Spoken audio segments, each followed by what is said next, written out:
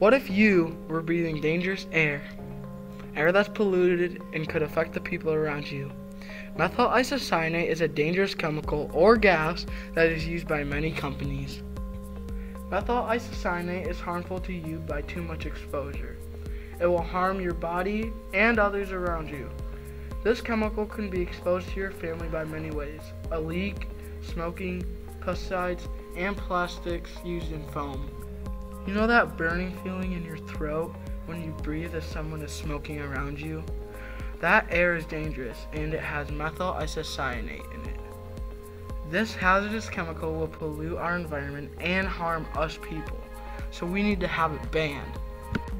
Methyl isocyanate has already proven to be harmful, so we need to get rid of it now before it can harm again.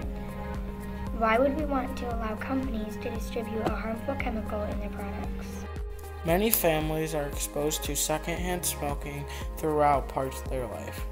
I've been exposed to secondhand smoking several times throughout my life. People should be able to breathe the air that is healthy for them. A good example of methyl isocyanate being dangerous to us is the Bhopal, India chemical spill. The Bhopal, India chemical spill was a Union Carbide pesticide plant's fault. One of the worst industrial accidents in history was caused by this carbide company. A large amount of methyl isocyanate was released out of a plant and polluted the air. 3,800 people died from this incident.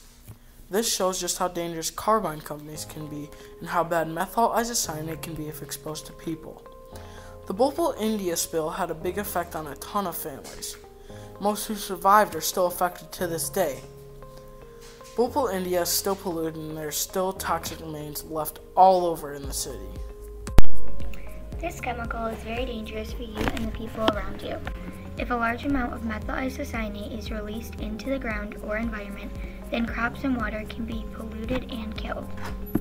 Methyl isocyanate should be banned because too much exposure is very harmful to all people.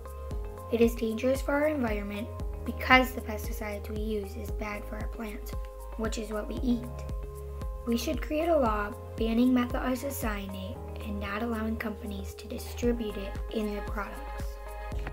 The law would make the world safer and keep the environment healthy from a chemical leak of this gas. In a TV show that I have seen, a gas leak happened in their house, and the gas caused a fire. The house was destroyed from the disaster. If we have this chemical and it's dangerous, it needs to be banned. Smokers will disagree with this decision to either get rid of cigarettes or to remake them without methyl isocyanate.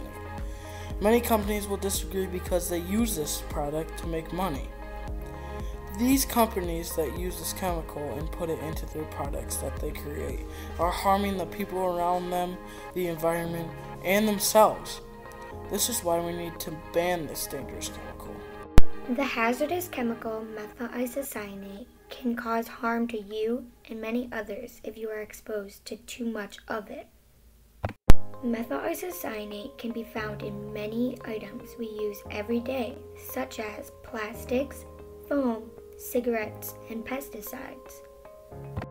It is rare for a methyl isocyanate leak to happen, though it's possible. It is very rare, but it happened in Bhopal, India.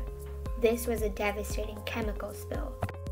Methyl isocyanate is found in many substances, so we still need to ban this hazardous chemical. There are other alternatives than to use this chemical. Imagine a world where we don't fix the problem. A world where horrible chemicals are what we're most afraid of. I don't want to see this happen.